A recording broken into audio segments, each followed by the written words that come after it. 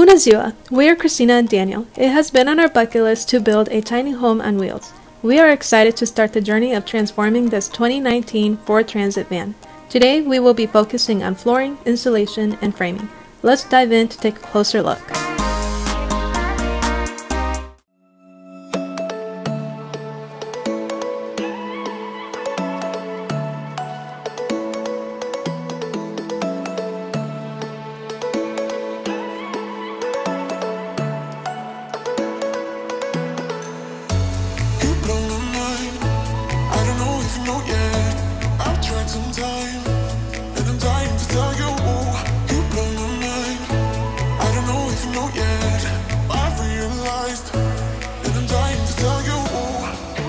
So what we just finished is the 2x2s, framing on the floor, and then also the 1-inch rigid insulation. The 2x2 actually sets underneath, below these higher grooves, except right here. This was cut down to 1 inch so that it matches the foam. But then the rest of them are inside the groove, and then the foam being 1 inch is on top of the groove. And it makes everything nice and flush. The 2x4s also were glued down with extremely strong caulking adhesive, and in just a few areas where it was what I would consider vitally essential, we put a couple screws just until it dries, and then also set it in place. Then right here I ran two pieces of 3/4 inch conduit, and I'm going to run wiring from the solar station with the batteries and the inverter, and then to here. There's also 2 sets of 14 gauge wire for 120 volt outlet. So I'll be running the AC current through this sheath wire, and then the DC is going to go through here. We also have a 1/2 inch copper. I put it there just in case of future upgrades or anything else like that.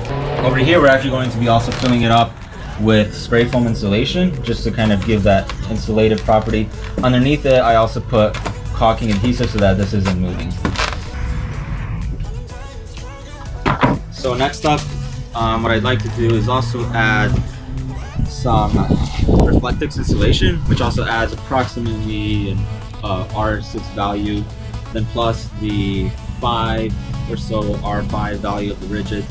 So we have some decent insulation in the flooring. So we're gonna add this first. On top of that, we'll do 1/2 inch plywood. It's a 3-layer, so it's pretty tough. And then on top of that, we're gonna do some light-proof laminate flooring. It's approximately 3/8, and it's really rigid. It's the waterproof, scratch-proof, life-proof product.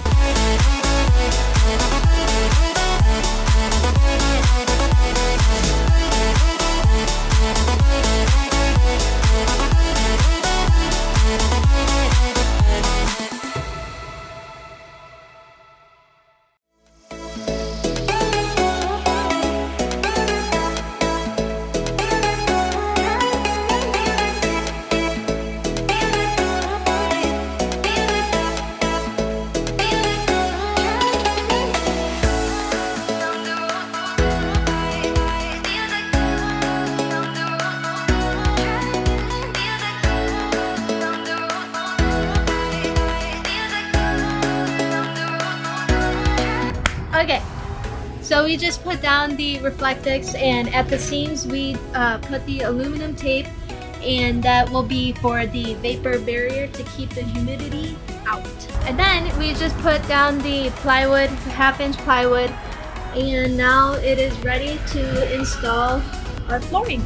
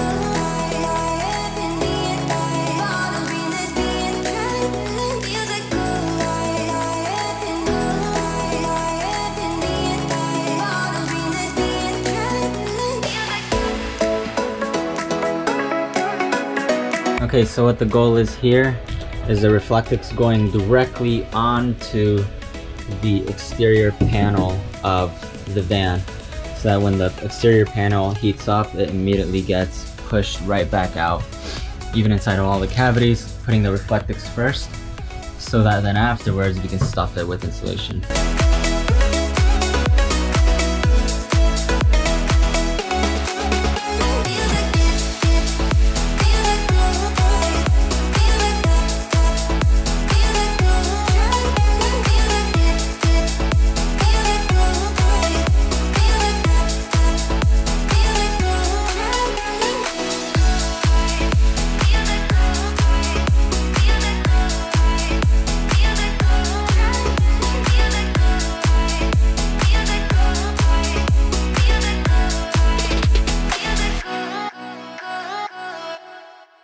Alrighty, next up is I want to frame the ceiling so that I can attach the plywood or any sort of ceiling on top of this framing.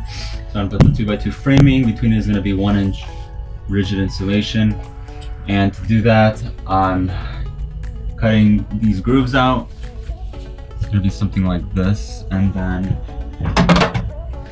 I'm gonna use this all-purpose power grab because it holds it on really tight until I can pre-drill and screw it in. So I'm putting a nice thick bead on there. Maybe even a little bit here.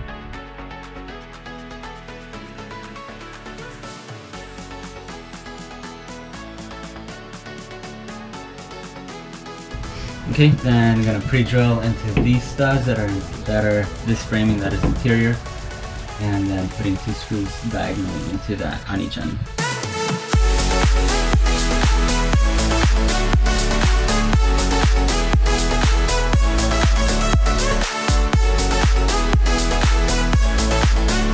Here we pre-drilled 4 holes to mark where the ceiling fan is going to be, and then we cut it from the top. There's going to be a more in-depth video on how to do that later. Alright, and there is the hole. It's going to have 2 pieces of framing that go like that, and that's going to frame it. So it's going to be right above our bed, which will be perfect. Alrighty, for the fan, what we did here so far is put these 2 2x2s. Because essentially what we're going to be doing is going with 2x2s and then with insulation in between it. So that actually continued out, and then I cut the hole between that, and then this lip right here all the way around is going to be drilled into the metal and into the 2x4, so that'll be really nice and strong. So that just gets placed right in there, feeling nice. We get drilled from the top, all the screw holes that it has, and then it's going to be filled with some watertight, weather-tight seal.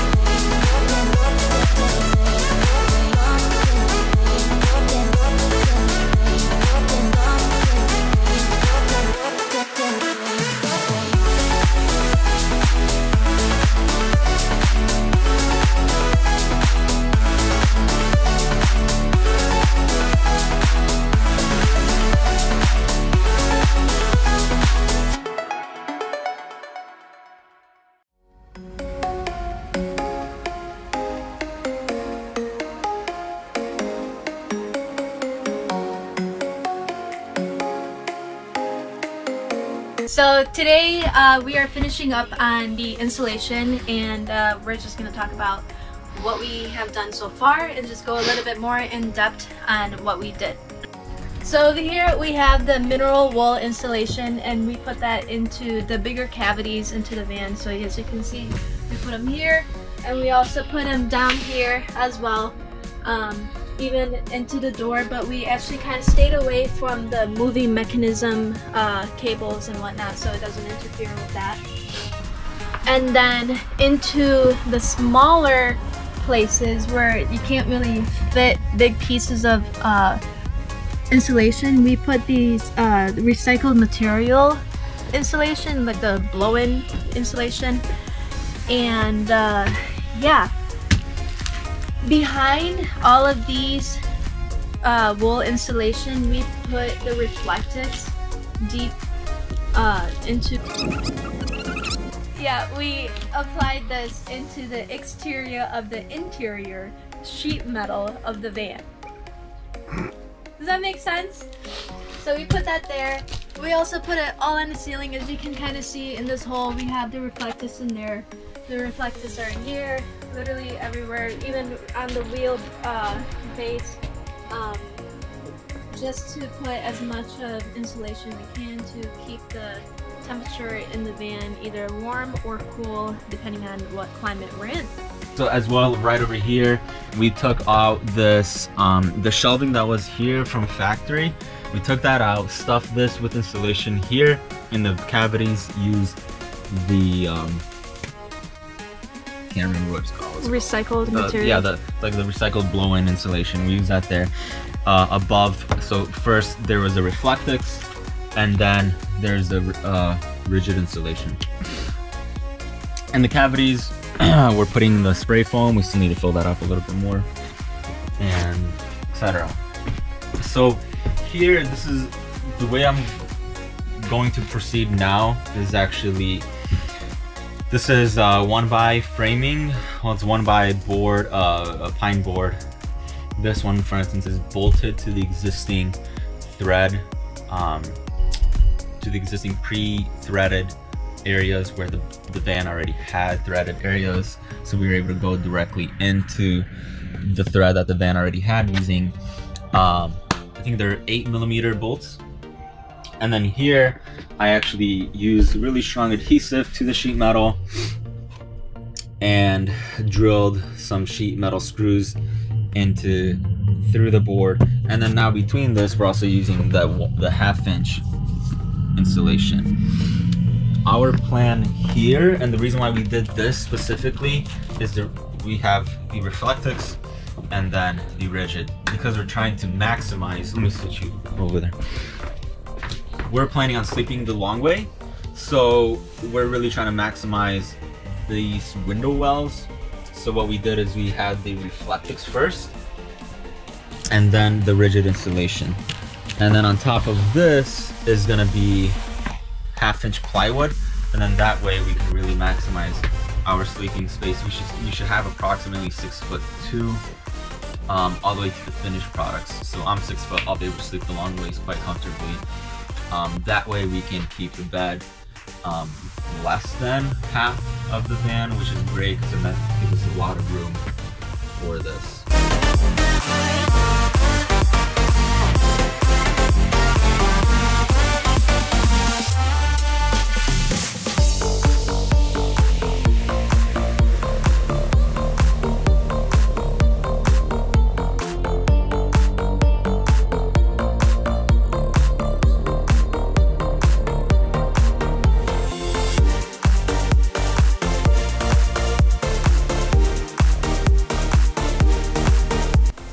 Next up, I am putting Reflectix directly onto the metal of the door using spray glue adhesive. And right on top of that, I'm putting 1" insulation using strong caulking adhesive. And right on top of the foam insulation, I'm putting another layer of Reflectix. This was my mistake, and we actually had to trim away the Reflectix because the door was not closing shut. Okay, so we actually ended up taking the door off.